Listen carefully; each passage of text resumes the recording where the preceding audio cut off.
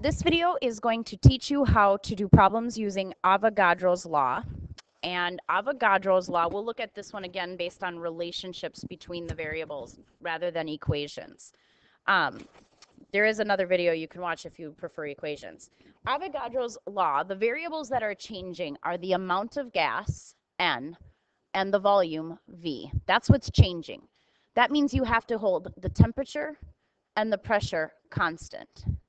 Now the equation that you would use would be V divided by N is equal to a constant K.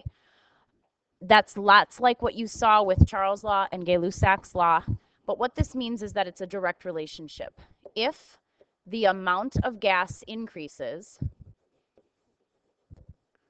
then the volume should increase. And this is pretty easily explained. If you think of yourself blowing up a balloon, with each breath that you put into the balloon, you're going to put more air in the balloon and it's going to get bigger. So as you add the amount of gas, the volume gets bigger. Now we're going to do the same kind of problem we've done before. We're going to set up our relationships.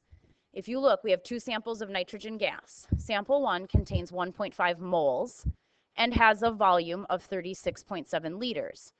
It does give us a temperature and a pressure, but if you read the second sentence, sample 2 has a different volume, 16.5 liters, but it's at the same temperature and pressure as the first sample is.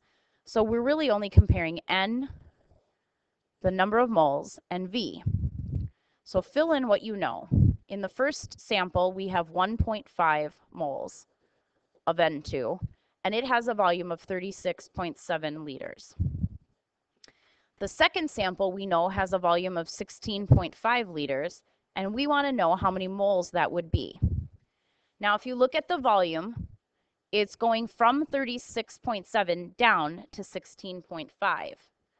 So, if the volume is decreasing, according to our relationship, the number of moles should decrease as well. So we want to multiply this by a fraction that will make our number go down.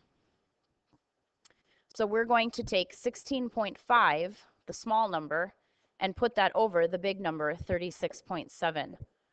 And when you do the math and you're careful with your number of significant digits, you should get an answer of 0.67 moles of the N2 in the second sample. So there's your answer. Below, you're going to find your learning check. You could work it out on paper first and then put your answer into Moodle. Good luck.